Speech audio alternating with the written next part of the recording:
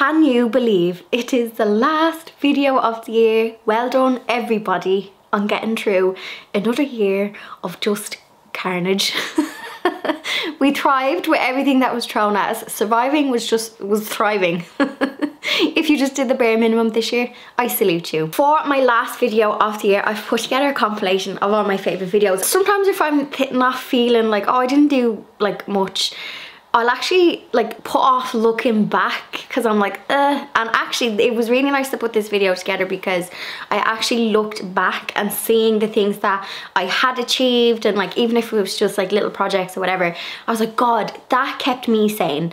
So thank you, because every week I knew I had to show up on a Thursday and I would have to show up with something new, a project or whatever. Knowing that I had that like unspoken contract with you kept me going, kept me sane. And yeah, here's the creativity keeping us sane in this uncertain time. Now, if you are new to my channel and you have just stumbled across this video, I hope you enjoy the videos that you've seen. Please do hit that subscribe button because I'm hoping there will be plenty more of where that came from in 2022. You can also go to my channel page, hit the videos, and you can see all my recent uploads.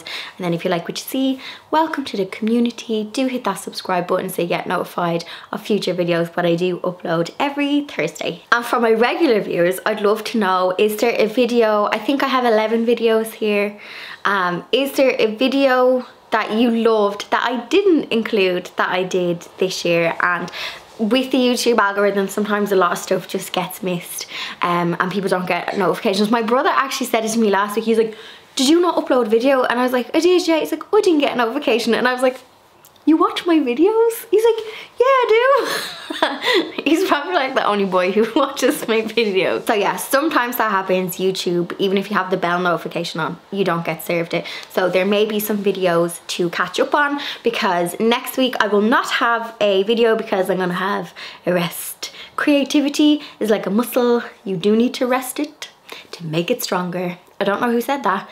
I have been saying that. Can we turn it into a quote? I don't know. Anyway, happy new year. I will see you all in 2022, and I'll be back the second week of January with a fresh video. Let's start with painting the piece. So I'm using the 4-drawer Hemnes shoe cabinet. You'll notice on the Ikea website that they come in a couple of different sizes, but I'm using the one that has 4 drawers and not 2. So I'm starting by prepping my piece. I'm using some degreaser. So even though I'm painting it disassembled, it may just have a bit of dust and dirt on it from transporting.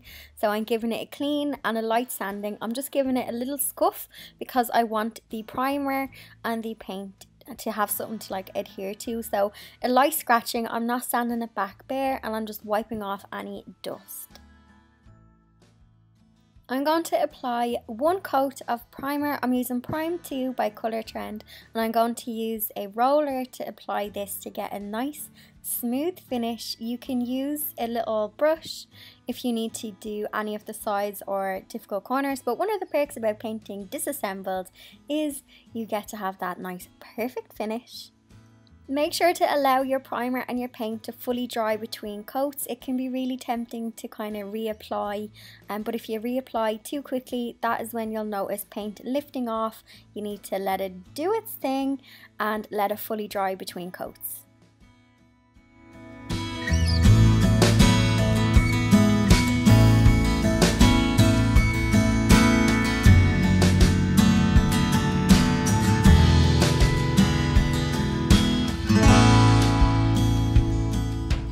If you look closely, you will see Pepsi's paw mark on my panel. So here's the top coat. It is a yummy green colour. I'm just obsessed with green the past year. So this is called Keystone, and I'm using an eggshell finish, so it's going to be a really durable finish. I'm going to apply 2 coats of the eggshell finish, but you can also get this colour in satin or gloss. I went for eggshell because it's going into the hallway, so it's a high traffic area. I want to be able to clean it, wipe it down, and I want it to hopefully not chip. So eggshell is quite durable if you want to avoid chipping. I applied 2 coats, and again make sure to allow enough drying time. So here is a little tip. You need to be careful when you are assembling your piece. So because this is freshly painted, you have to allow your piece of furniture to cure. So paint needs to cure, and that can take a few days. Now I assembled mine the next day when it was dry, but I just took extra care to make sure that I didn't chip the paint. So just because paint is dry, it can still be prone to chipping within the first kind of 2 weeks, so you need to allow it to cure. For safety, you need to anchor this into the wall. So I am drilling into a concrete wall. So I'm just using my hammer drill and I'm marking out where the 2 holes, so there's like a piece of wood at the back, and I'm just using a pencil to mark the 2 holes, and then going to drill a hole, pop in a wall plug, and then screw it in, and this is nice and secure. Blondie, health and safety officer, she always makes sure I have my goggles on. So I just drilled it in, secured it, and that was it, nice and secure into the wall, and then you slot in the drawers.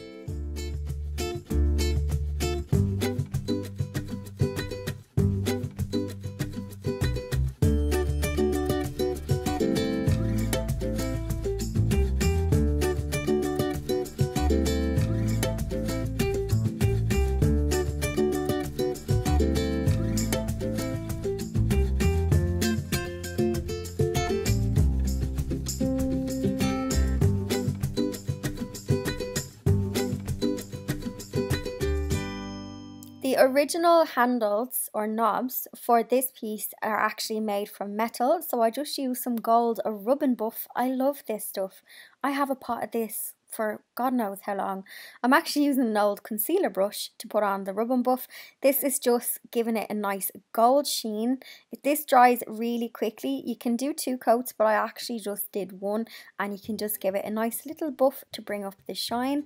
And I then stuck them onto each door frame. I just screwed them on, and then I slotted them into the piece.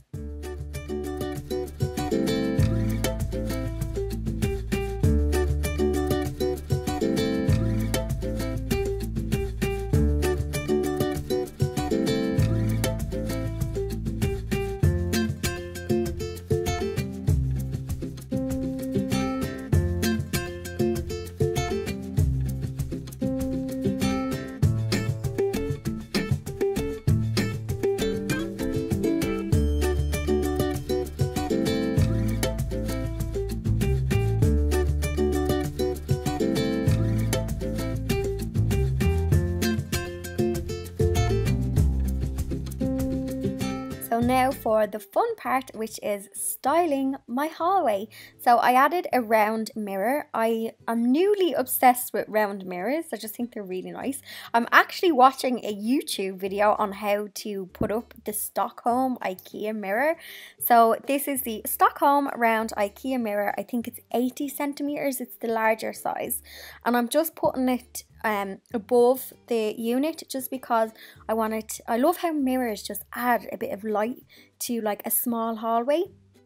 Again, I'm drilling into concrete, so I just made sure that I had a screw on either side drilled into the wall, and then you just hang it up. So it's all about the measurements, because the back of this, it's not like an easy kind of hook. There's like one either side, so you really have to kind of measure. So I gave it a clean up, and then I popped some trinkets on top. So the good thing about this unit is I need it for like practicality. So shoes, I have shoes in the hot press and random places, so it's great to be able to come in and pop them in, but I also want it to look pretty too. Another thing that I'm using it for is you'll see me pop a basket on the shelf, and although the basket looks pretty, it's actually practical as well because I have clean face masks in it, because I have a habit of going out and kind of forgetting them. So I have them in the basket, and then I can just put dirty ones straight into the washing machine. And I also just have some hand sanitizer as well, so it's kind of like a little hidden sanitized station for the times we are in.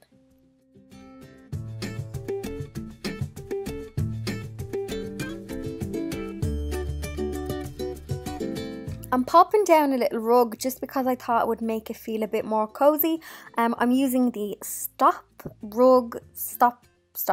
Is that what it would be called? Basically, it stops the rug from slipping, and it actually does work because a rug in the hallway when you come in definitely will be a slip hazard, but this stops it from slipping. That rug is from Wayfair, and I got it like last year. I love the pattern of it, and I love how it fits in the hallway. I'm still kind of on the fence on the rug because I have a feeling I'm gonna have to wash it often because like this is my hallway and it's winter and it gets quite muddy, but it's there for now, so let me know what you think. It just fits it kind of perfect. Now I left the love heart little mat because that is handy for wiping your shoes.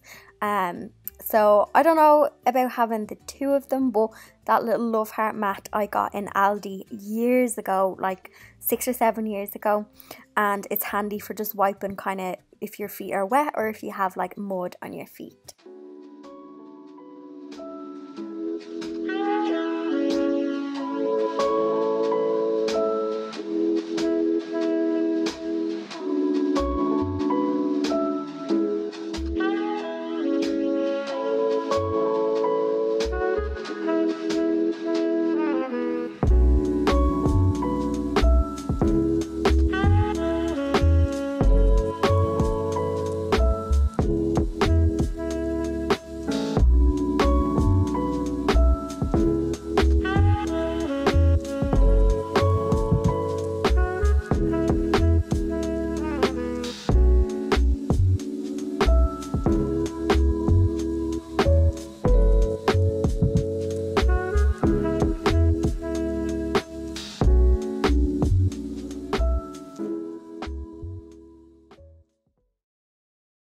Here's a look at the mirror. So I actually got this off a friend who was passing it on because sometimes it's hard to get nice items for free in Ireland unless someone is passing it on. Like, it's rare that people would kind of leave stuff on the curb like they do in the US and Canada.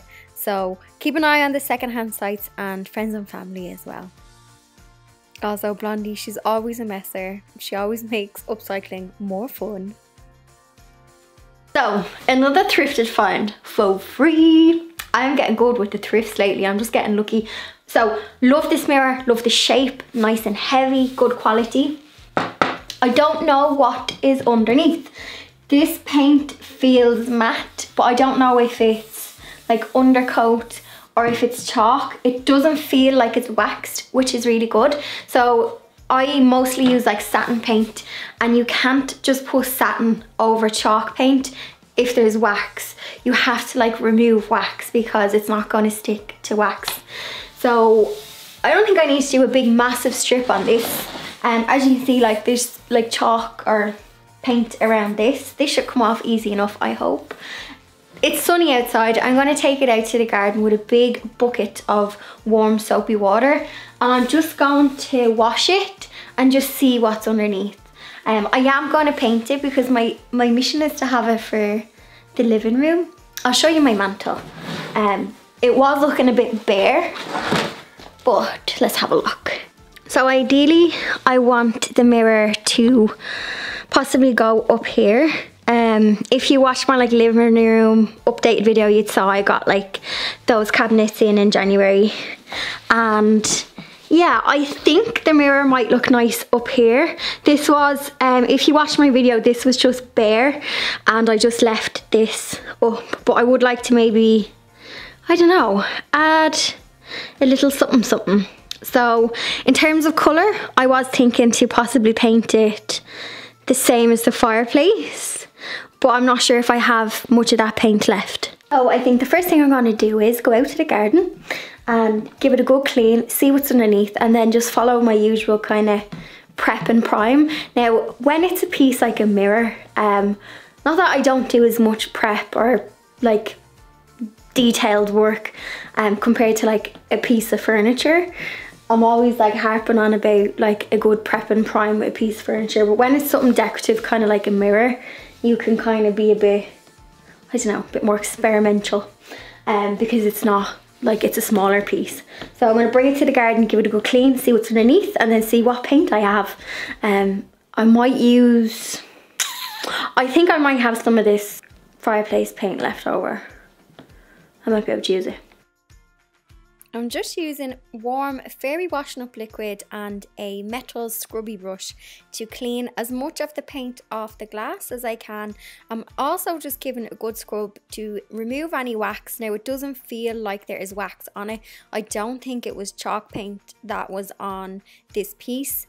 So I'm just getting it as clean and as smooth as I can, and then I'm going to prime it and then paint it to match my fireplace.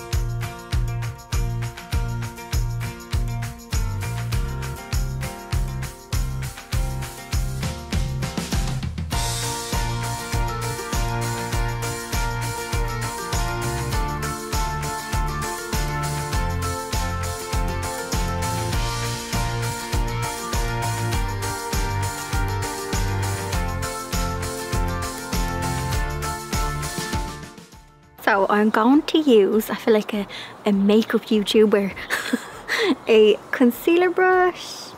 Oh, it won't zoom. I don't know, but basically I'm going to use a little concealer brush. There's gold paint on it to get into the nitty gritty. So don't worry if you don't have little tiny paint brushes to do detailed work. You can just use old makeup brushes. Don't reuse them on your face. And a moment of appreciation for, this is the first spring day I've been able to be in the garden doing a project, and it's sunny. Like, it's not overly warm, but it's not freezing either. And just a moment of gratitude that the weather is changing, and we had the solstice, didn't we? Waiting for the clocks to change. That's happening soon. I must check. So bright, sunny evenings are upon us.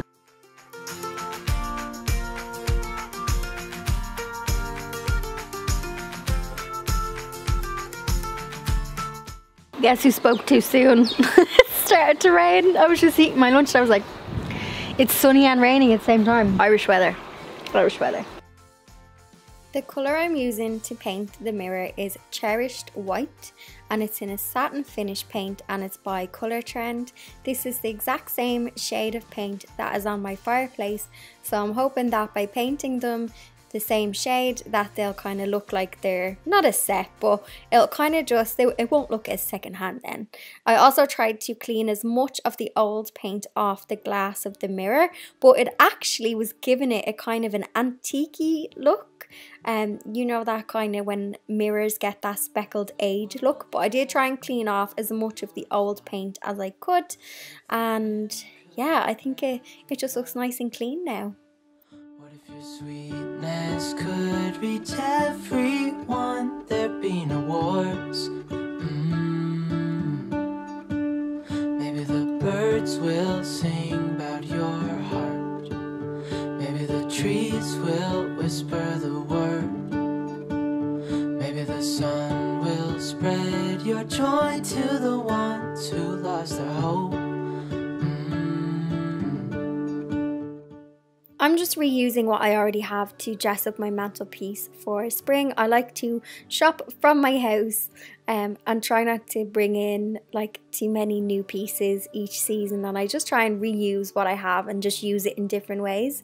So I popped the mirror up and then I just styled the bits and pieces that I already had around it. Some of these pieces I had in different rooms, but when I redid the living room with the cabinets either side, I brought them into the room because they just matched the wallpaper. Also, that wallpaper is Laura Ashley, I put it up about 6 or 7 years ago, and I think Laura Ashley may have closed, but you may be able to get it on the likes of Amazon or secondhand sites. There is no one who has a heart as pure, no, not like yours.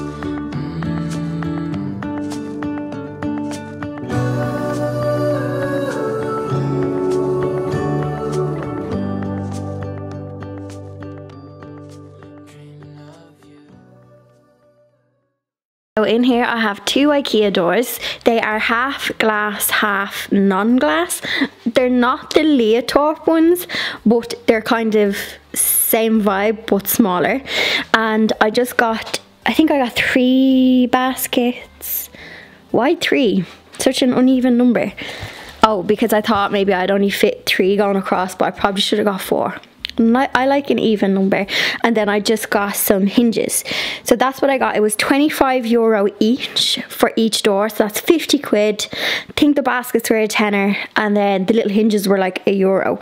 So my plan is to pimp the built-in wardrobe that's upstairs with new windows, organize a basket and make it pretty. So up the stairs and around here I've got this wardrobe. So this is my drawer of doom, and it's all home decor pieces, things. Oh god, this looks so much worse on camera. My plan is, I don't know if you can like see, I'm sorry, I have the hiccups as well. There's baskets in there that's like full of stuff, and my goal is like, this is good stuff, like this is stuff that, you know, I'm hanging on to. Like some of it is props. Like I'll notice there's a bit of Christmas stuff. Baby Yoda. I don't know why Baby Yoda is there. The goal is to have baskets containing my stuff at the bottom, all the way up, and then this top shelf, because it's like the bungalow angle, I got smaller baskets to kind of go in there. So the goal is motivation for me to keep it tight.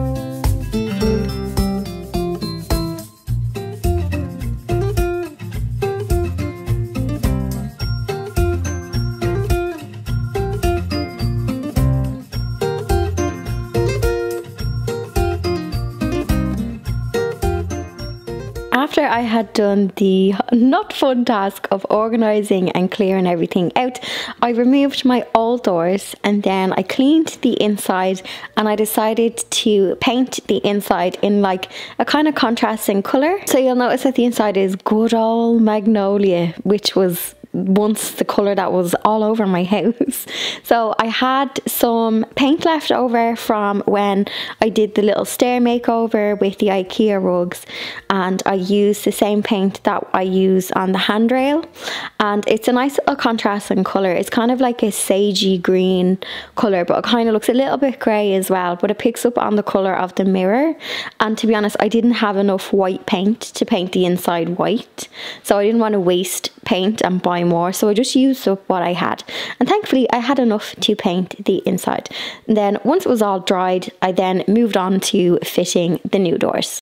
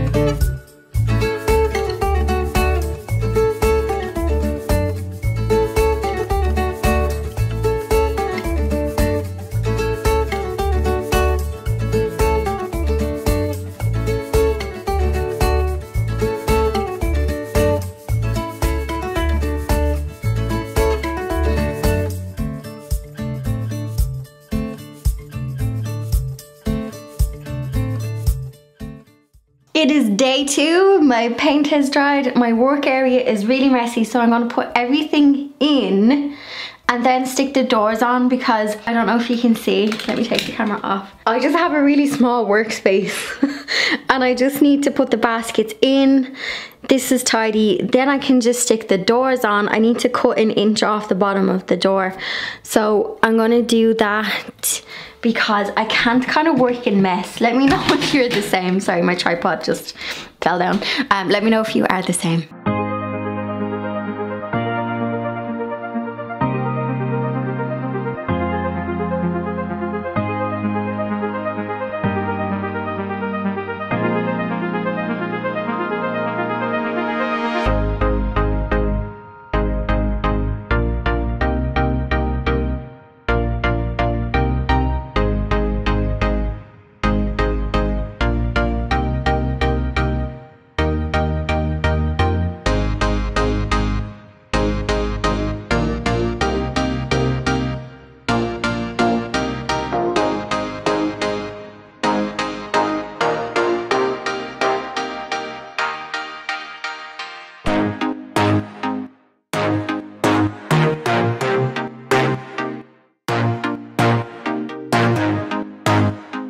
So I've put the first door on off camera because I had to wrestle.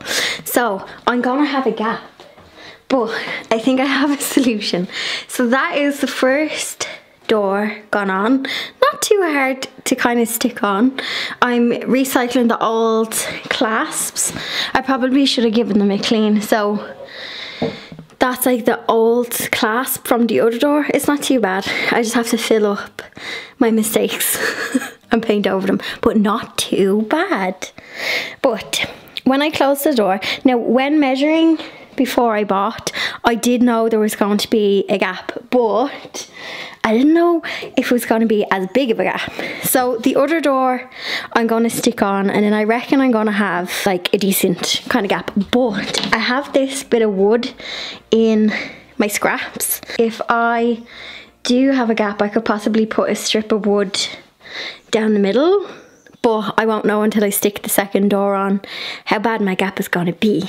But I think I've made some good progress. Like, I know it's not like I say, it's not Pinterest worthy, but compared to before, I've got my like display flowers on top, which are doubling up as a display. I've got my bits and bobs in the baskets, some more baskets, and I probably should get some more for there, but this is like stuff that won't fit in a basket, so I feel like a basket could be counterproductive. But anyway, let's stick the second door on and see how I'm going.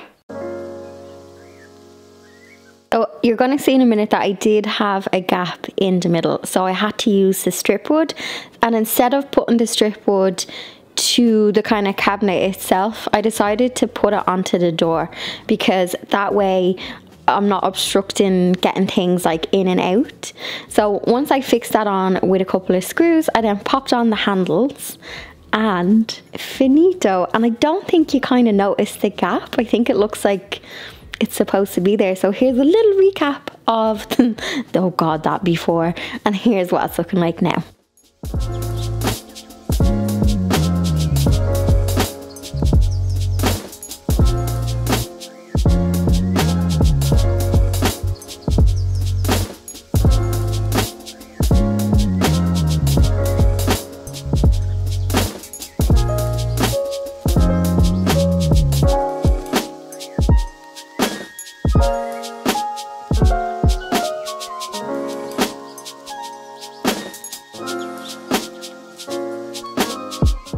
We're going to do to give this bistro set a makeover is we're going to make a tiled top.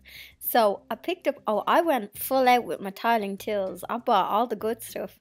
So I've got a grout float, a little scrapey thing, don't know the technical term.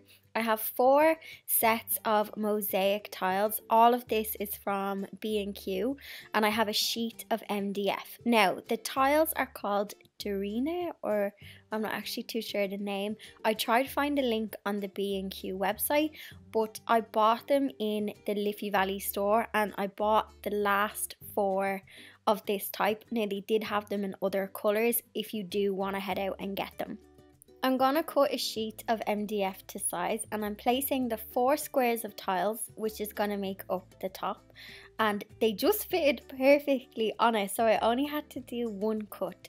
So I'm cutting that excess piece off, and we're going to stick the tiles to this MDF, give it a little frame and grout it. Now I am using my circular saw to cut. This is actually a mini circular saw. I'll pop a link to it if I can find it online, and it's really handy for small jobs, and it's been sitting in my tool press. I got it at Christmas and it's my first time to use it, and I can't believe it was my first time to use it. So I'm using ready mixed. It's actually cheaper to buy the big bag of adhesive and grout, but because this was a small job, see, that's how they make money on us when you're just doing a small job. So I bought a pot of like ready mixed adhesive and grout. I think it was only €10 for this size of pot. So this is my first time to do this, you can probably tell.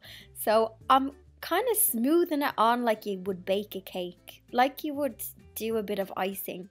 I'm probably not using even enough, but it's done the job. So I tiled the top of the MDF, I put the adhesive on, I spread it out as much as I could. It's like harder than it looks, and I stuck all the tiles down. I used little spacers where I needed them, and I let this dry overnight before working on it then the next day and applying the grout and all of that good stuff.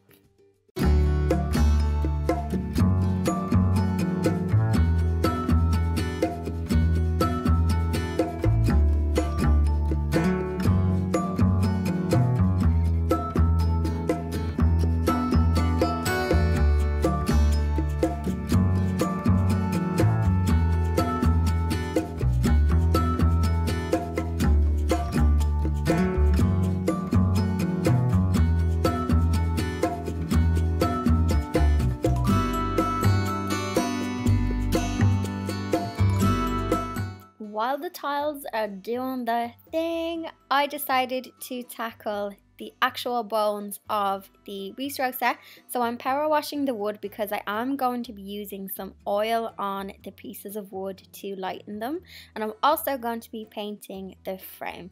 So the good old power washer came out to get rid of all of that grime, because these poor table and chairs are always left outside and I never bring them in winter, which, you know what, they're holding up well considering.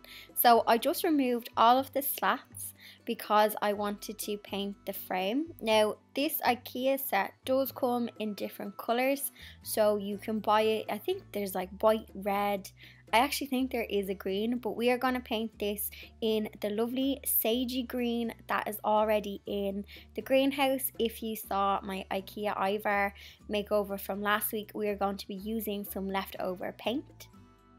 To prep the base for painting, I gave it a light sanding and I wiped off any excess grit and dust after cleaning it, and then I gave it 2 coats of the Authentico Versant matte paint in the shade Kiwi. So it's the same one that I used in last week's project.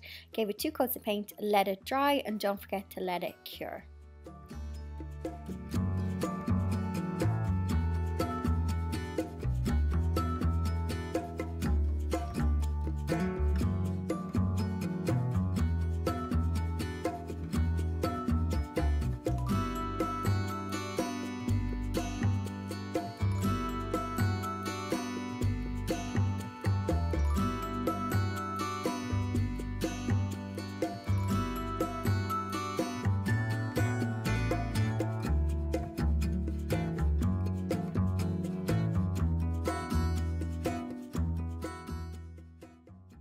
So day 2, back to my tiled table. So I am attempting to make a frame for the tabletop just to give it that little bit of something. So you'll see me using a hand miter box and saw because I was too lazy to take out my actual miter saw. And I was halfway through doing it and I was like, no, I'm taking out the electric much quicker. Like, I was just being lazy. So I cut 4 pieces of trim to size and I use wood glue to stick them on. You'll see I bring in the tabletop because it was just easier to do it on the tabletop. So I put the pieces of trim on, lined them up flush to the tile, and I'm just using a few nail gun tacks just to secure it to the MDF. Just be careful not to get it into the tile, you don't want to crack your tile. So wood glue, some tacks, and then yeah, she was good to go. And I just used some wood filler on the corners and anywhere where the little nail guns tacks had gone in. I used some filler just to hide them. I didn't do a perfect job on the trim. I seen a trick online and it said instead of cutting your angles at a 45 degree, cut them at a 43 degree. That way you can trim them and you'll get a nicer kind of connection, if that makes sense.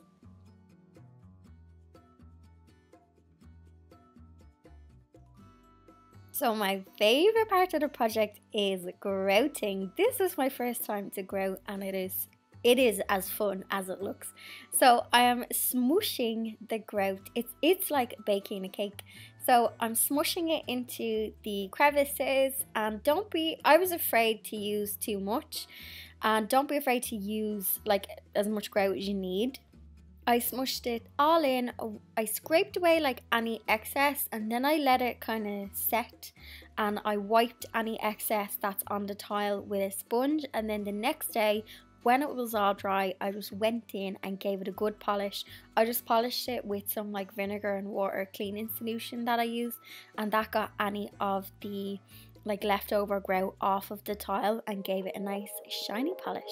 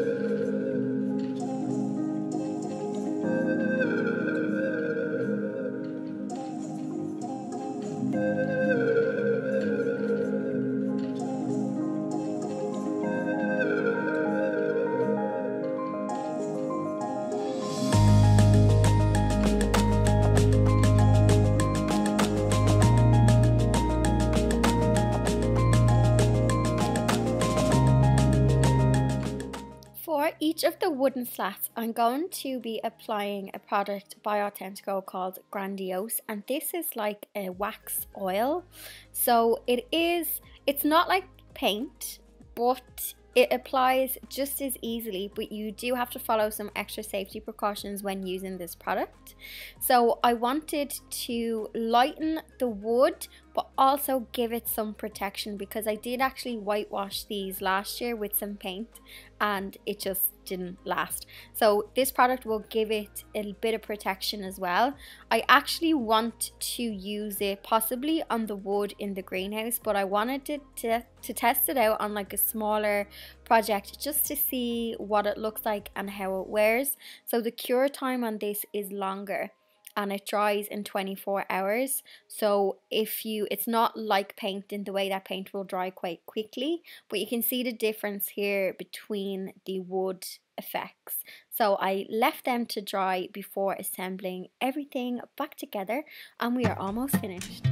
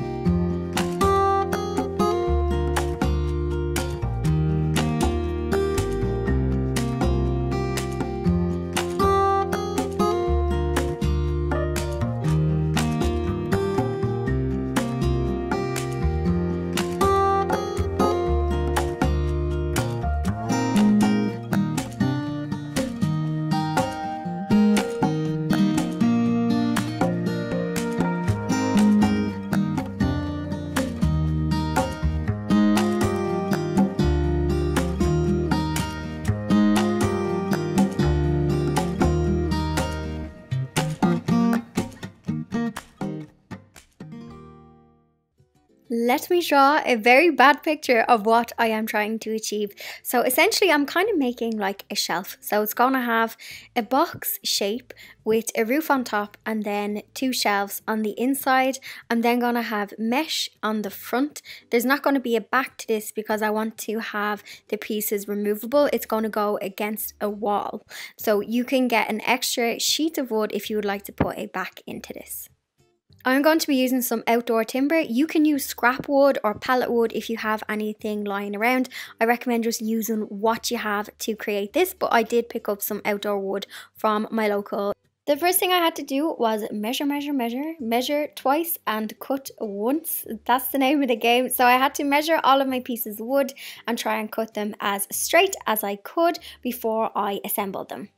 You can also use a handsaw. It is obviously much easier if you've got the power tools, but you can use a handsaw to cut your wood, and just be careful, and if you're not confident using tools, ask someone to help you.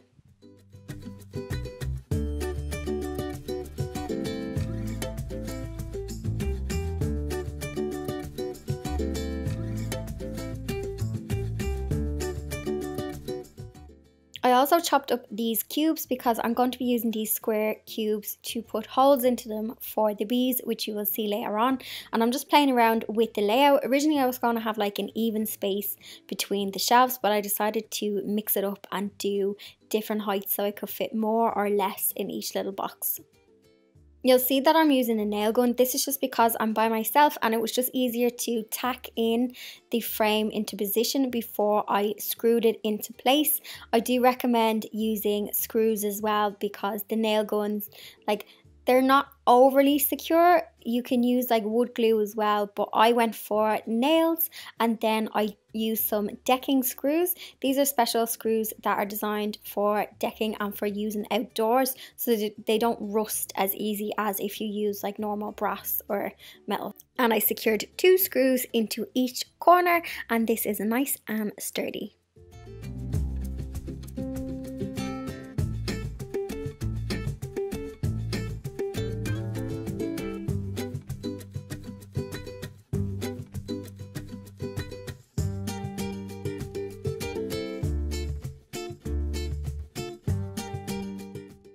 I did the exact same for placing the 2 shelves inside, but I'm just measuring as I'm going. If you have a helper, it would be amazing because they could kind of hold the wood in place for you, because as I did dart the nail gun in, I noticed that the other side of the wood shifted. So I'm just measuring as I'm doing it so that I'm even and not wonky all the way around.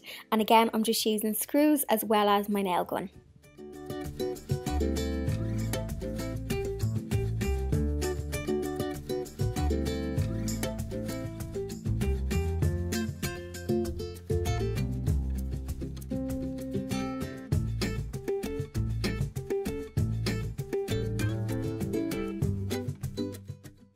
To put the roof on was very confusing because I was like, how am I actually going to stick this on? So I measured the 2 sides. I'm just measuring like where I want it to finish so that it's even on both sides. And then I cut the wood to side, and just on the angle on top, I used my nail gun and my screw to first stick those 2 pieces together. And then I used a screw on either corner to stick it down, which I don't know if it's ideal. It's stuck on, but I was a bit confused as to how I was going to stick it on. Probably not the best way, but it's on. I'm just applying some chicken wire to the front. You can pick up this chicken wire in the likes of, I actually got it in the garden section in B&Q, but you'll get it in most hardware stores. And I just cut it to size. I use my pliers to trim it, and I'm sticking it on by using a staple gun. This is actually the front of my bee Airbnb because I don't want the birds getting at it. So the back is open, but this is going to be mounted onto a wall, so it just means I can lift it off and access it and then lift it back on. Here are some of the stuff that I'm putting inside, and I am going to drill holes into these for the bees. So I did read that I think it's 4 inches and 6 inches in depth. If you have too many shallow holes, it will encourage an imbalance in gender. So I think male bees don't need as deep of a burrow than female bees. don't quote me, but I made sure to mix it up with different depths for each little burrow. And I tried to make them as kind of consistent and uniform as I could. And the drill bit I'm using, I did actually go to see if there was like a size on my drill bit. I think it said it was a number 6. I'm not sure what that is in like diameter, but it's like a medium size drill bit, and I'm just drilling straight down, and I have like lots of kind of fluff or sawdust you'll notice gathers in the middle, so you can just give it another little drill to get any of the debris out. I'm just assembling my bee house, but you can get really creative and use different size logs. I was just using kind of what I had to hand. I didn't have time to kind of go and forage for some extra things, but I do have some space in mind that I can add to it. So you could get some maybe logs or sticks when you're on your walk and bring them home and drill some holes into them and then pop them in. Your bee house also needs to be secure, so I am securing mine to the wall where my bar is, and I'm just giving it a little clean. Now, I decided against painting my bee house because I wanted it to be as natural as I could. I don't think bees mind if it's painted, but I didn't want to have any more kind of chemicals. But I wanted to decorate it, so I decided to use my Cricut machine and I printed off some vinyl. I created this design in the design space and I have it saved to my account. I'm sure there's a way for me to share this design. Maybe if I download it as an SVG and then I'll figure out how I can share it maybe on my blog. But I'm just cutting it on some vinyl and I'm using some extra pressure, so more pressure with the vinyl, and then I cut it out. I weeded it. I'm still getting to like the hang of cutting vinyl with the Cricut, if you saw my Cricut video from a couple of uploads ago. So I'm just using the brayer, or I call it the squeegee, to get all of the vinyl off, and then I'm going to transfer it onto the wood. And I did this on both sides, so I just printed off my design twice and then I stuck it to the wood, gave it a nice good squeegee before lifting it off. And yeah, I love it. I love how it turned out because it just gives it that extra little bit of detail. So I didn't have to like paint it, and I love how the white vinyl like really pops against the brown wood.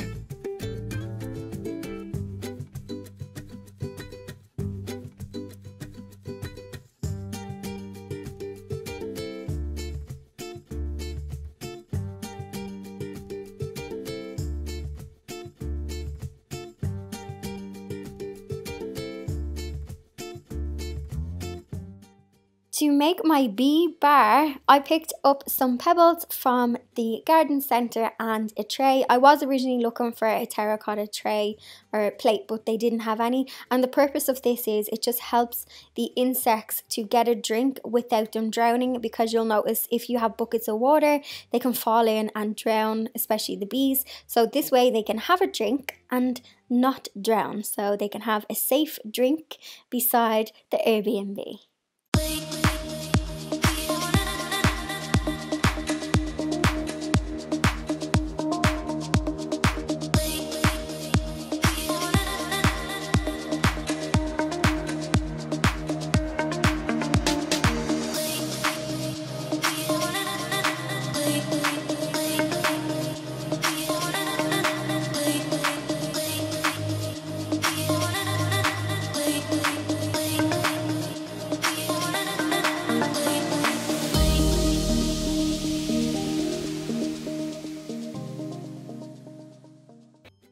Here is the piece I got for free, absolute bargain, bit rough around the edges. So I think it was originally a navy Hemnes piece, and it's got like white, I think satin, it doesn't seem to be gloss paint on top.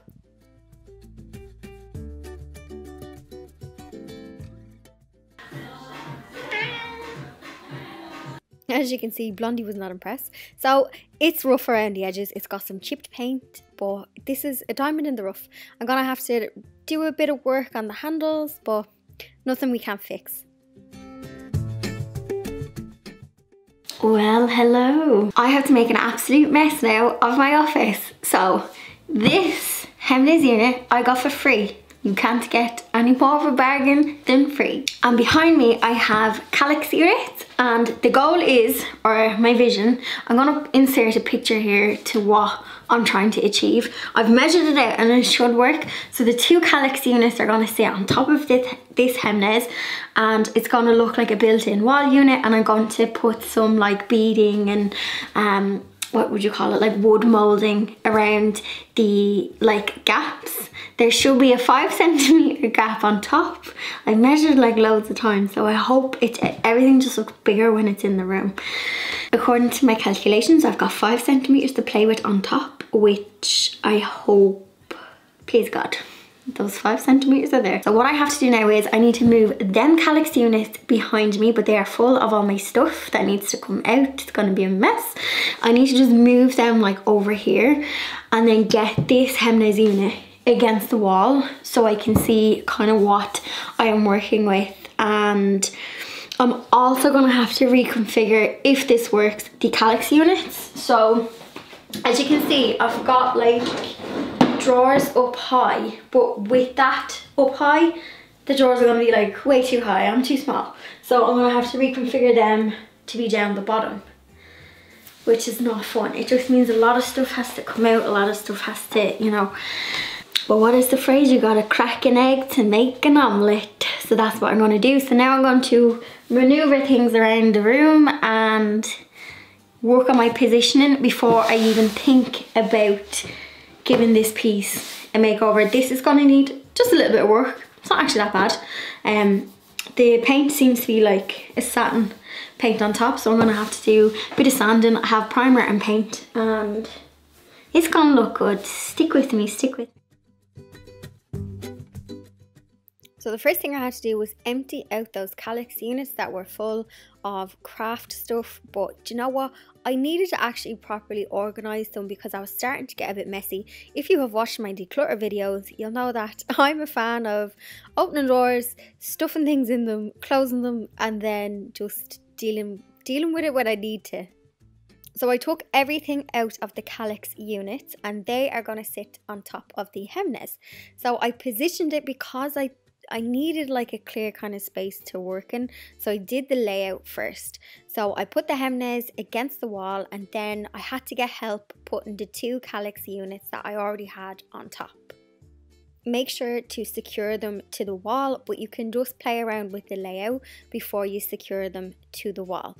So this is where I caused absolute carnage. So I had to take everything out to put it all together, and then I put everything back in because I'm only painting the outside of the cabinets. I'm not painting like the inside. I always am amazed by how much stuff I can fit into one drawer. I think it's a talent of me squishing things into presses. It's a talent, like I said before, that I don't need, but I have it. So this was the carnage before I sorted it. Blondie, she is judging me, but it worked out.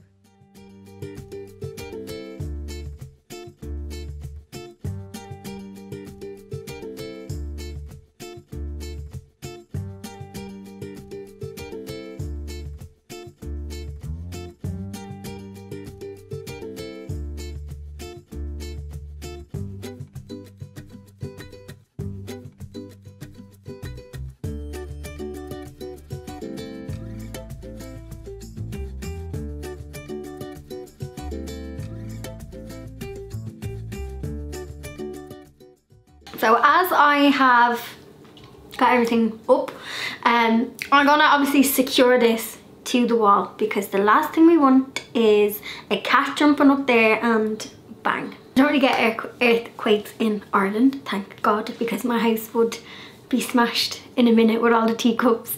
Well, I have to secure this. But I was thinking of my like configuration behind me, so I obviously have to put the I have to finish putting the drawers down, which are still a good height for me because I'm really short, so I can see in. And then I obviously have a cube that I can put up here. I don't know whether to put the cube back in here or leave it with a basket. Either way, I'm gonna have to use my ladder to kind of get up here. So I'm gonna put the stuff that I don't always use up high.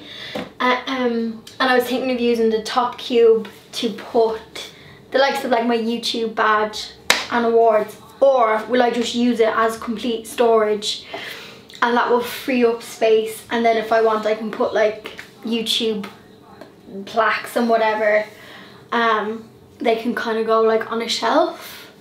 So I'm kind of playing around with that. I'm also procrastinating because, I mean, look at this. Look at this. I have to organise through this, but I'll get there. It's really handy to actually reconfigure your Kallax units. So you just use your drill to rearrange them. Now you will have to fill any holes from when you take them out if you are leaving them blank. So you can just use some wood filler, lightly sand it, and then you're going to be painting as well. So they are handy enough to reconfigure. It might just take you half an hour or so, but it's totally worth it because as you can see, them drawers are now the perfect size for me. There was 2 drawers that were damaged, but they came with the missing pieces, so I wasn't missing anything. So all I had to do was slide the base back into this piece. So because I've made some Ikea stuff, I kind of had a rough idea on how to fix this. So I popped it back in, drilled it on, and that was that one fixed. And then I also had to fix the side rail on the other one. So don't be disheartened if you see an Ikea piece that's a bit bashed, because you can fix them. The bottom Hemnes part of this unit I'm actually using for kind of my heavier stuff. The drawers are lovely and deep and you can fit a lot in them. So I've got like my paints down the bottom in the kind of like heavier drawers, and then I've got like the smaller kind of like tester pots and craft stuff. And then for the upper pieces I'm just using things the likes of my drill bit. There's Blondie again. She was totally not happy, but she just stayed with me the whole time when I was cleaning. It took me about half a day to get all of this stuff kind of sorted through and put away in order, but I can happily report that it's all been put away in order. I know where everything is and it's nice and organized. I was also playing around with the configuration and I decided to go with baskets on top. Now, this obviously isn't the final piece, but I just wanted to show you kind of what I went for. Now I am prepping the piece, and you guys know that I am all about the prep. So I took off all of the handles because they're going to be getting sprayed the one shade, and then I'm just using degreaser. You've seen me do this in lots of my videos. I am always harping on about a good like clean and a prime. So I cleaned down the whole piece, especially the bottom unit, because I don't know kind of like what grime that kind of had on it. There was like a bit of a build up. I also had to sand within the room. You'll see that I have like dust sheets over everything, and I also have the extractor on my sander. It's not ideal, but I did have all of the windows open, dust sheets down, wore a mask, and I hoovered it all up straight away. But there wasn't actually a lot of dust because I was using the extractor on the sander. So I just made sure to sand smooth the old paint, so where there was any kind of build-up or chips, and there was also some wood filler on certain parts of the piece. So I'm not sanding it back there, but I'm getting it as smooth as I can before I apply the primer.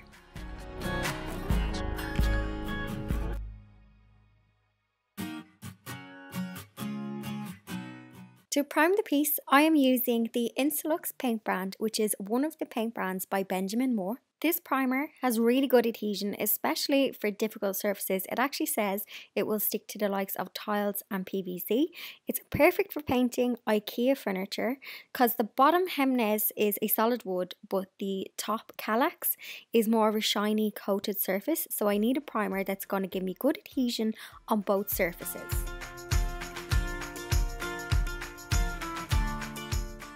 I applied one coat of primer all the way around. Now I did actually, on the spots where you can see the navy paint coming in, I just went over them slightly, so those little patches did kind of get 2 coats, but 1 coat is absolutely perfect. And then I just allowed it to fully dry, came back the next day and went in with my top coat.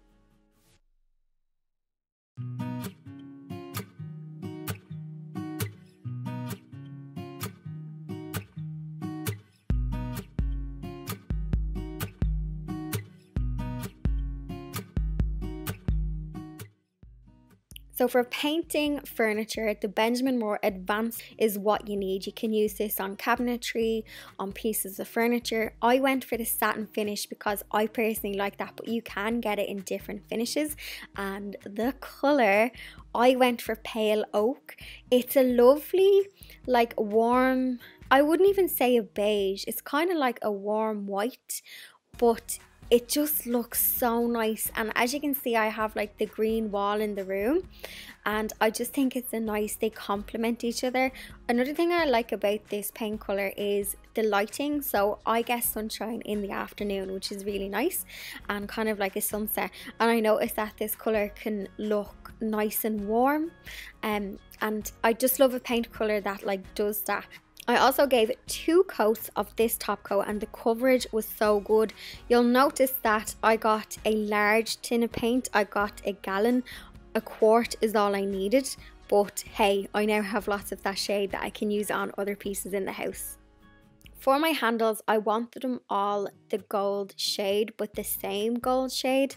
So I went in with a primer and then a gold spray paint, and I reused the gold handles that was on it when I got it. I had to drill some holes for some of the pieces because they had been filled in.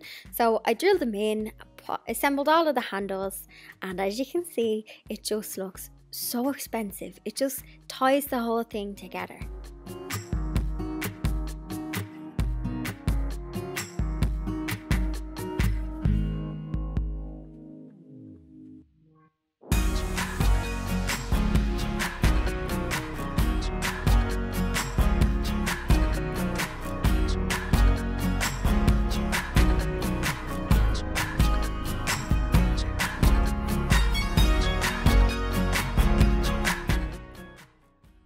Now to add some trim to give it that faux built-in look. So I had this trim, I actually bought this trim last year because I wanted to do faux paneling, but I will be totally honest, I can't get my head around angles.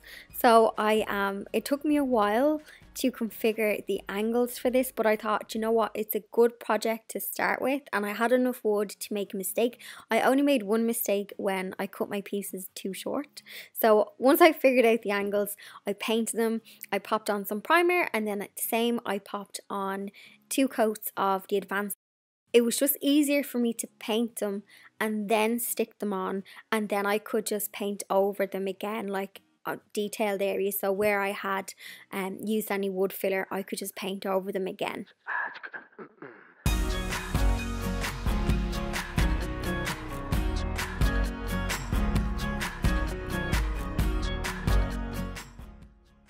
To apply the pieces to the unit, I used a bead of glue with my gun and also my nail gun. And I then just used some filler to fill in any of the gaps from the nail gun. To give it that polished look, I also used a bead of caulk all the way around it just to seal it and kind of marry it to the piece, and I just think it looks so professional. I then moved on to the top and I applied the trim to the top because I had got like 5 centimeter gap, and I just thought it's just going to make it look like it's an actual built-in and not 2 IKEA pieces like stuck together. I did contemplate putting some skirting board on the bottom, so there is like the legs of the Hemnes piece. I am tempted. The reason why I didn't do it in the video is because I actually couldn't source any skirting board. The ones that I did find were too thick, so I wanted something that was a bit thinner. So it is something I could consider, but I still think it looks really good without the skirting on the bottom. Once all the paint was dry and I had 2 coats, I then styled it, and the baskets that you see in the next shot, they're actually from Ikea, but I had them like kind of knocking about the house already, and I had enough to put into the unit. So I didn't go with any trophies or YouTube badges in the storage presses above. I just went with baskets because they're practical for storage and they just look nice. I then started the big office cleanup, but it wasn't too bad because I had created storage with the storage wall, so I had a place for everything to go.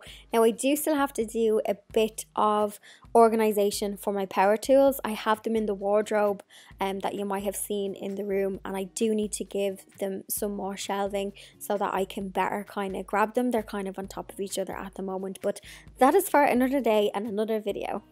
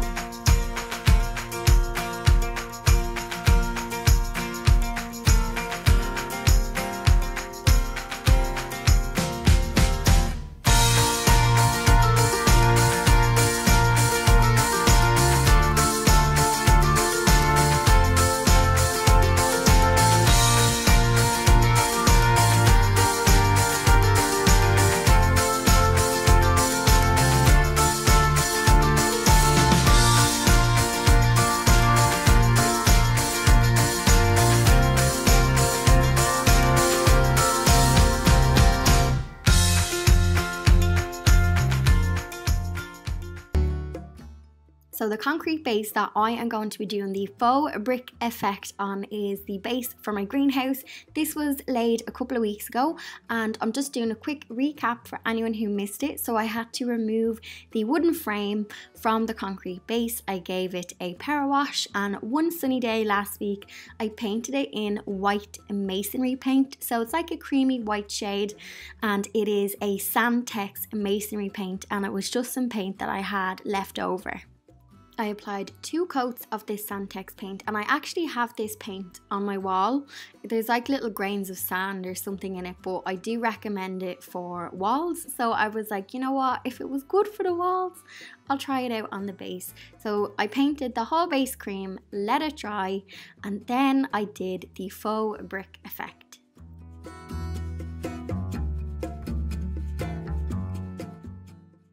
I actually got this idea off Martha Stewart because I had seen people on Instagram, a couple of guys had tagged me in people's greenhouses and they had stenciled the floor. And I was like, I really want a brick floor.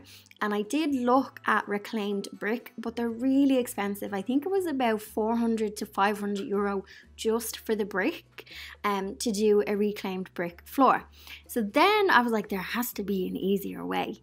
And I came across a Martha Stewart video. Originally, I had looked up and Googled like brick stenciled, came across her video, and it was, she had made her own stencil with sponges. So she had stuck sponges in a row. So I'm slightly doing it different because I'm doing it brick by brick, painstakingly brick by brick, and I'm just doing it by eye as well. I'm not like measuring it the exact gap in between. I go a bit wonky in some corners, but I think it adds to that kind of cottage old cobbled brick. Like if you notice, like they're not perfect. So I literally used a masonry paint in a red brick shade, and I bought a tester pot of a darker shade, and I'm just dabbling it in. And as I place the sponge, you'll see there's like white kind of gaps, and I left them because they were giving me that like vintage like brick vibe. Like you could cut up a smaller sponge to make it like more perfect if you wanted to. Good morning, day 2 brickwork. So I was just catching up on comments from last week's video where there was a heat wave in that one. It's still a heat wave, it's great. Not great when you're trying to paint brick on the base of a thing. But like Ireland, like we can't survive if we're in the late 20s. Like I think it was 31 degrees one of the days. That's like the hottest, like shocking hot. Loads of you guys were like, girl, 27, 30 degrees, try being like 41 and 43. No, Ireland could not do that. We'd have a national emergency if it was that hot.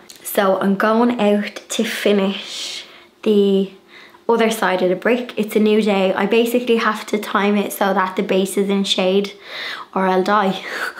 And also the assembler is supposed to be coming tomorrow to assemble the greenhouse. The greenhouse is currently sitting in my front garden on a crate, and I've been like, I hope no one robs that. Now you'd need a forklift to rob it, but you wouldn't know who'd rob your greenhouse around here.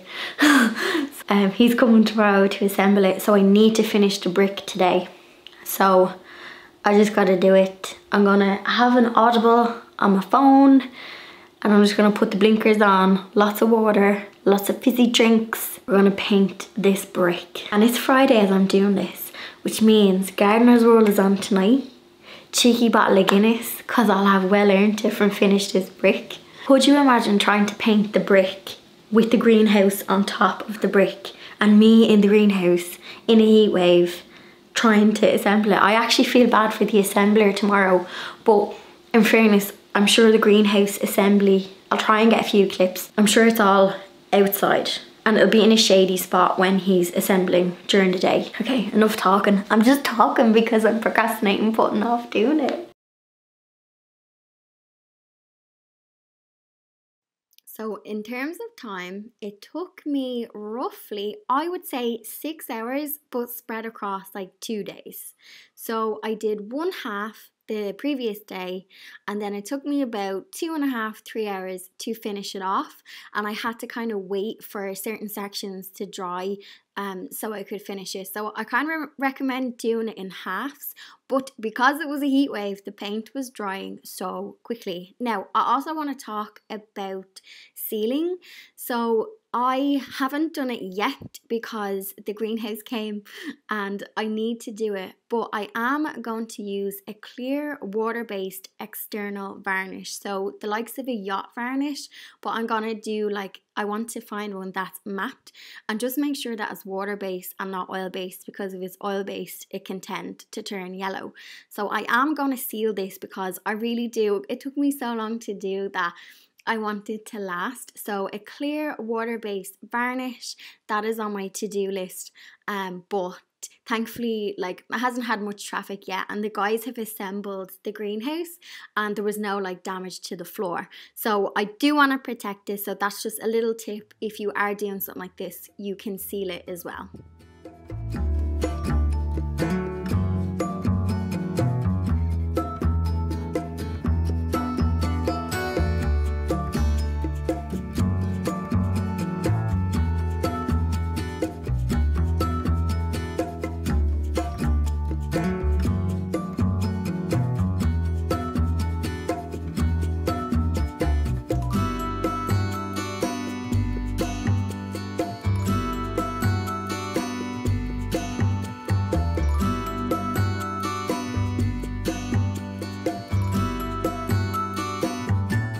So the shelving that I am putting into the greenhouse is the Ikea Ivar system. So the one I got is, there's 2 Ivar cabinets on the bottom and then there is the shelving on top. So this fits perfectly in the greenhouse, and I am going to be giving it a paint makeover. Of course I am.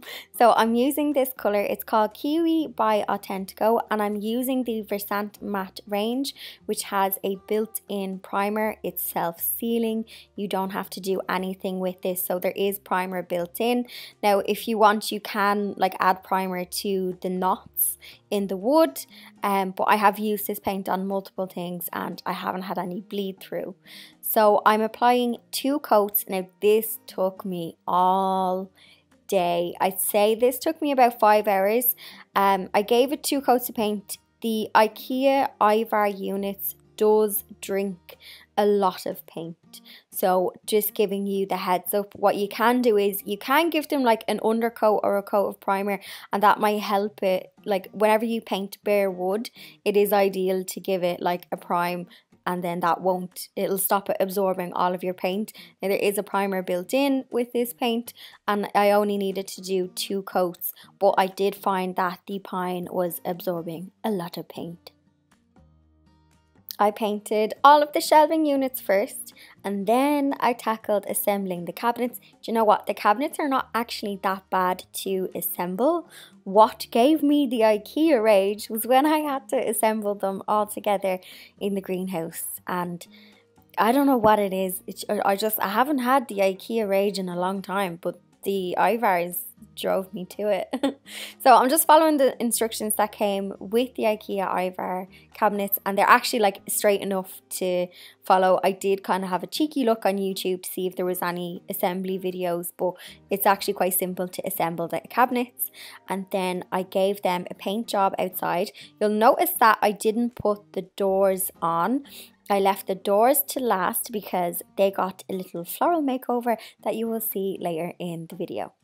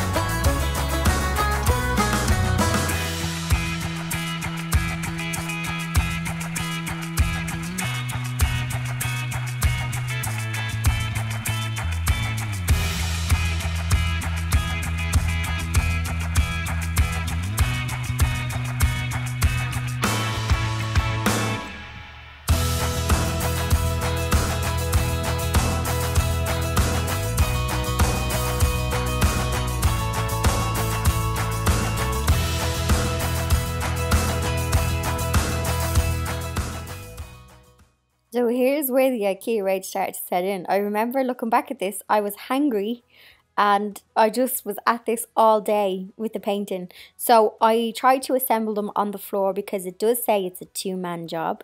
And I was thinking I'll assemble them on the floor and I'll lift them up. Nope, you can't do that. The screws are just not strong enough to kind of take the weight of you lifting them up.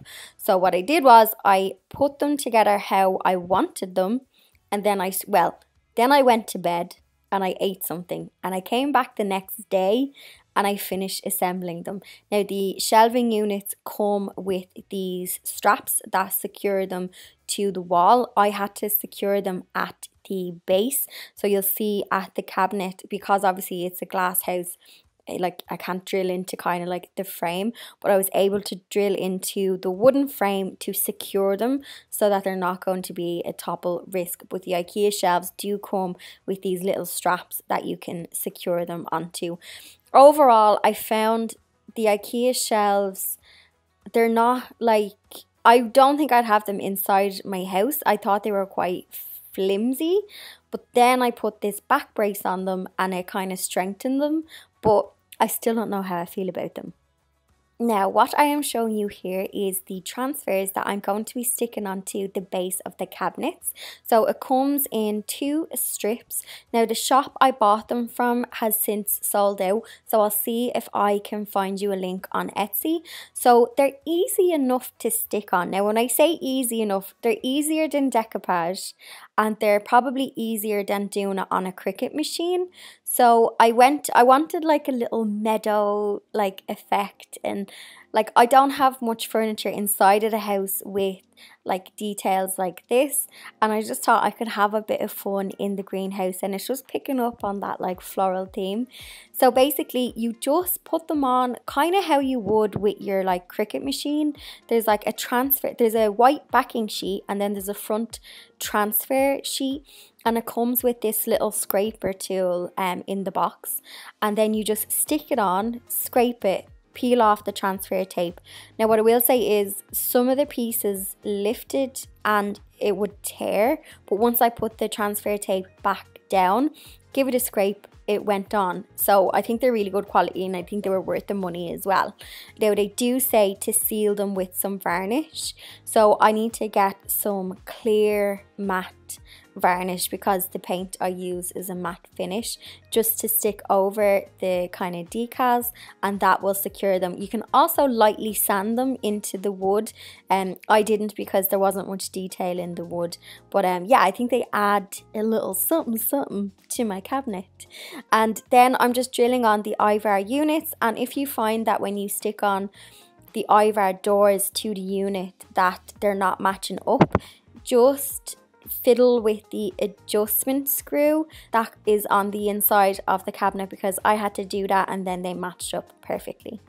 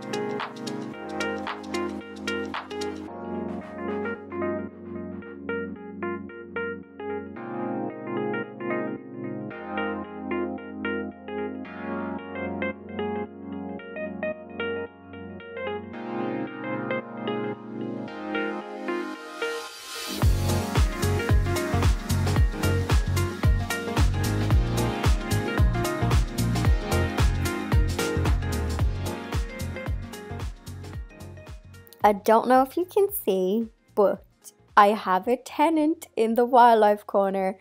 So that hedgehog house has been there for so long, and since doing the wildlife corner, we noticed that a hedgehog, well, when I say we, my nephew noticed that a little hedgehog had moved in and he was using the house to sleep in. So I'm a very proud hedgehog mama. I am just now potting up some plants. So the greenhouse is intended to be used as a greenhouse and a workspace, but I do intend to have it for seedlings and things like that. But for now, because of the growing season, I'm just styling it up with some pots. I am going to do some seed trays for some anemones, and then I might do a little bit of winter veg, but I am just getting rid of the evidence of some dead plants. And I just picked up some annuals from the local nursery, and these are kind of autumn ones, so they're just violas, and they're the ones, they're not like the summer ones. I could start to see some autumn plants coming into the garden centre. So just for a little bit of early autumn colour. I know it's still kind of August and, you know, late summer, but I just wanted to bring in a little bit of autumn vibes, just so I can get a bit longer out of my annuals. So planted some of them for colour, planted a sunflower, and then I'm just tidying up the pots that I had kind of let go. I let them go. Then I just styled up the shelves, and the great thing about the Ivar shelves is you can move the shelves and you can add and take away. You'll notice that I took out the middle Ivar shelf, and yeah, I got those little plates to stick on the pots to stop the wood from like rotting, and yeah, give it a bit of longevity. So it was starting to get late in the evening as I was kind of faffing and pottering about. I still need to get lights in the greenhouse. Those little lanterns are just little solar powered ones, so I need to get some lighting, my socket, yeah, I'm going to get electricity put in, and then my stove, still a few bits, but you know what, I'm just enjoying like the process, and I can't wait for like springtime for my shelves to be full of little seedlings.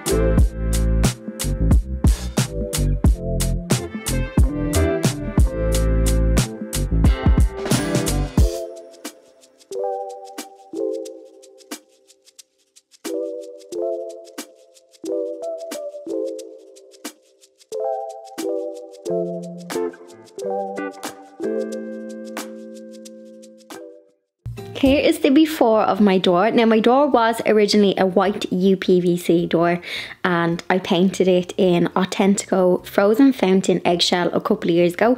The paint is not the problem, it's just my general door area is grubby, which you can see, full of cobwebs, and my step is mucky. So the first thing I'm going to do is get the power washer out. Now, a little tip, when you are painting your door and outside, it's always recommended to do it in warm weather. So try and do this project from late spring to early autumn, because if you do this in winter, I think there's like too much moisture in the air and your door will take longer to dry. And obviously when you're painting your door, it's going to be open, so you don't want to have your front door open all day. I am taking off my handles on my letterbox because I actually originally wanted to replace them with new gold ones, but I'm actually going to spray them because I couldn't find in B&Q, and I think I went to Woody's, I couldn't find replacement ones. You have to get the ones that has the exact same screw, and my screw was underneath. But then my friend Joanne sent me a link to an Irish website that has the handles that would fit my door, but I had already kind of sprayed mine. So my plan is to spray the handles in Rust-Oleum's bright gold and stick them on, and then if they don't wear well, I'll just replace them with the proper ones. So for painting my door, I am popping on one coat of primer and I'm going to allow that to fully dry. While that is drying, I am going to move on and spray paint my handles.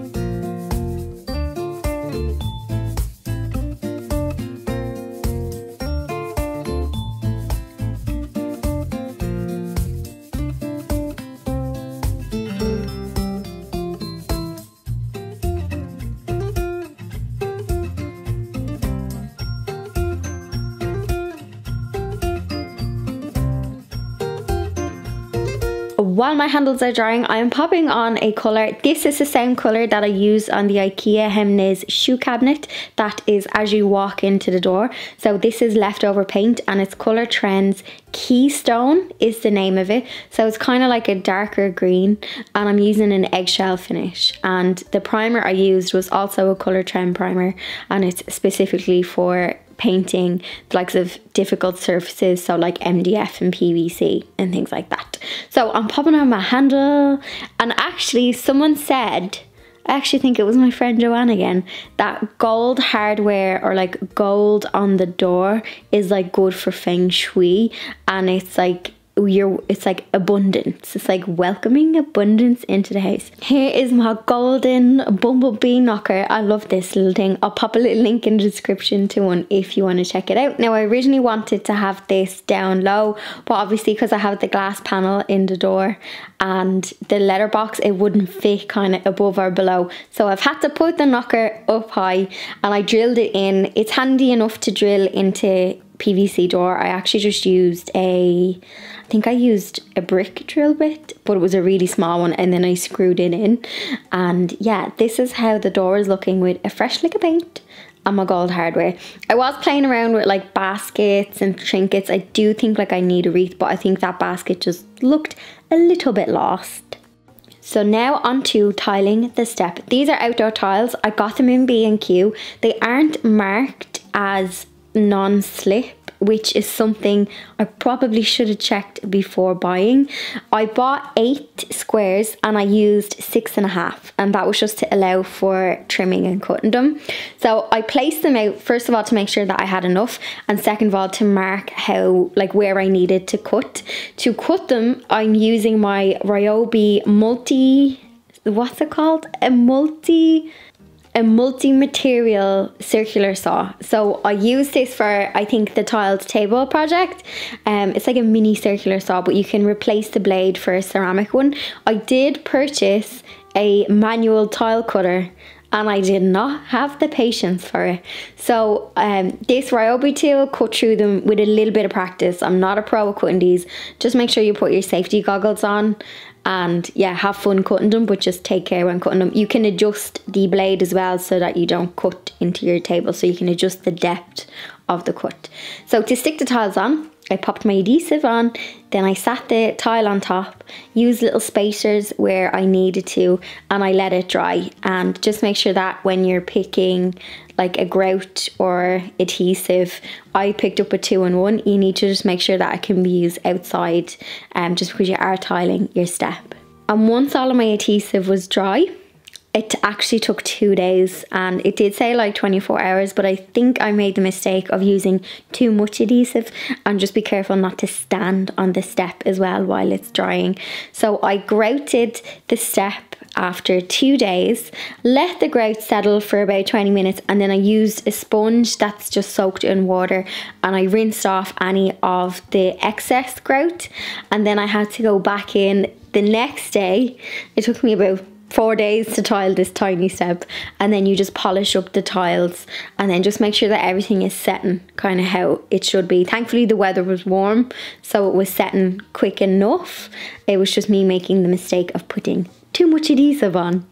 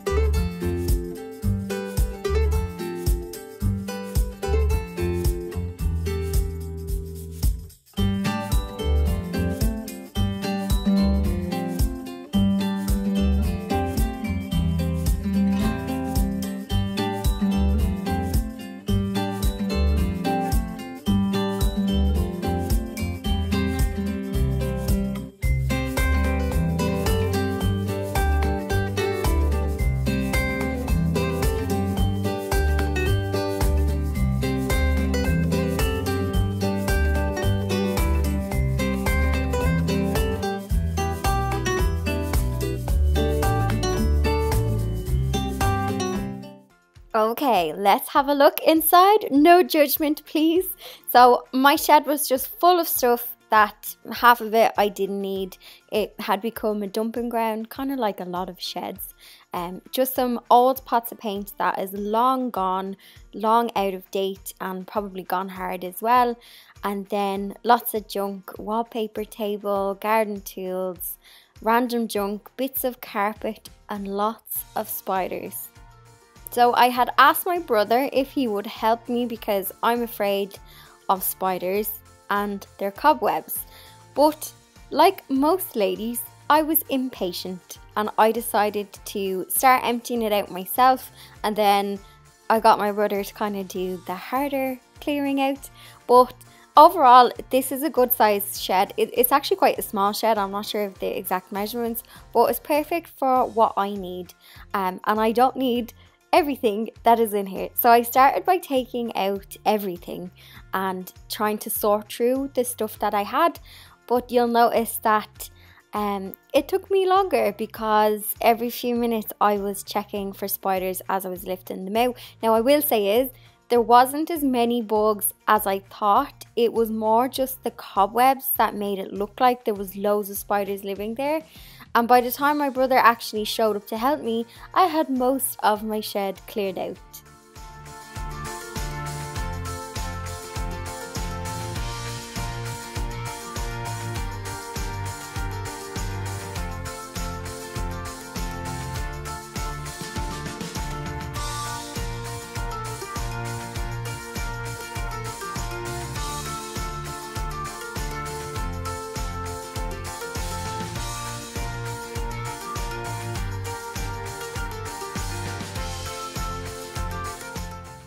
Come here. Man, I tell you, see that bit of carpet? Oh, one of them ran out and I was like, oh, that bit of carpet is probably riddled with them. I'm gonna, I think, use the shovel or the rake to maybe rake it out.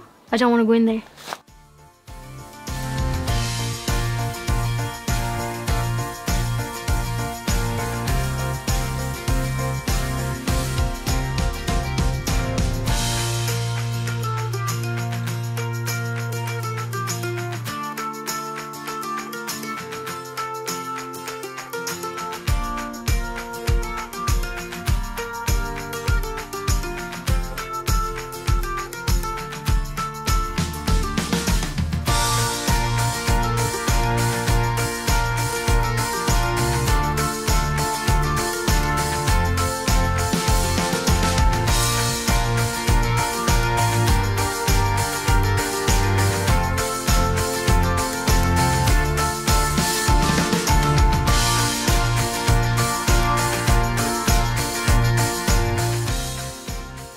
Once the shed was cleared out, my brother helped me pull up. There was like some carpet squares that were like nailed down. So I got my brother to sweep and clean the inside. So all of the cobwebs and stuff, while I kind of sort through the pieces outside and what I was keeping and what I needed to get rid of.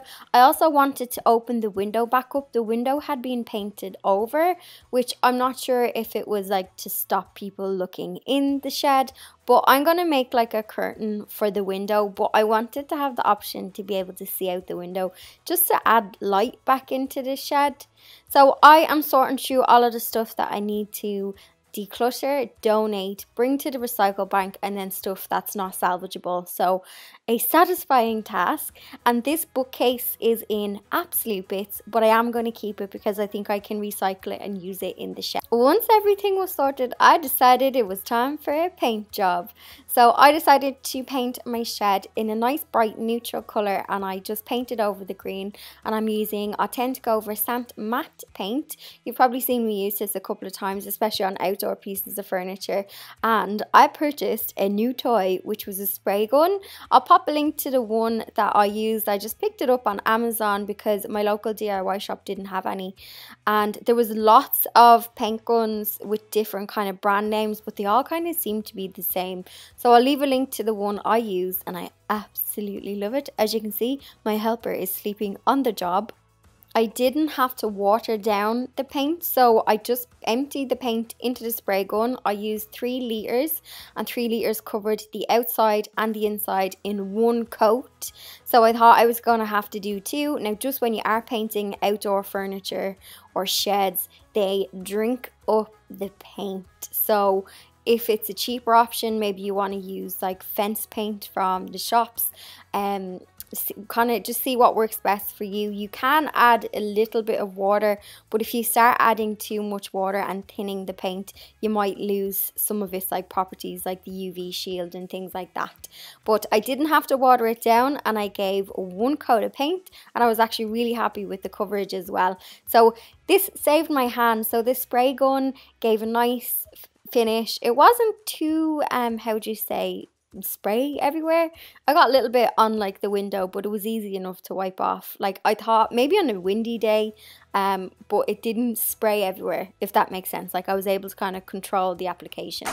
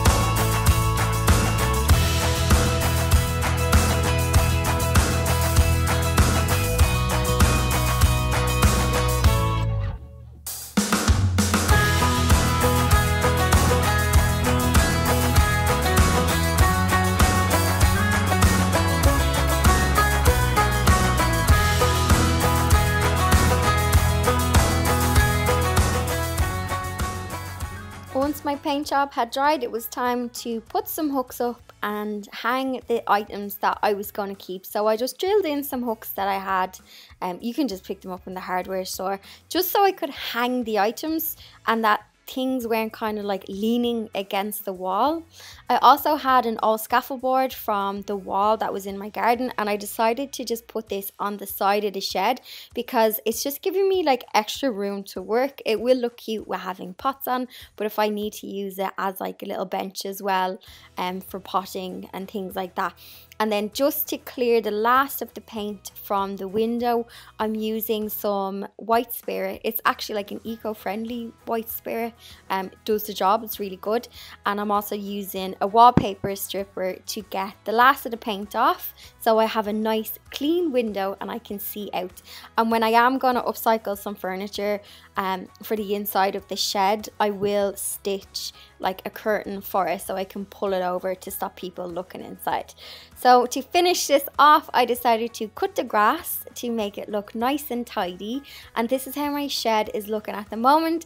I do want to upcycle an Alex unit that I got for free and the bashed Billy bookcase, so I can make a proper kind of storage area in my shed, but this is how it's looking at the moment.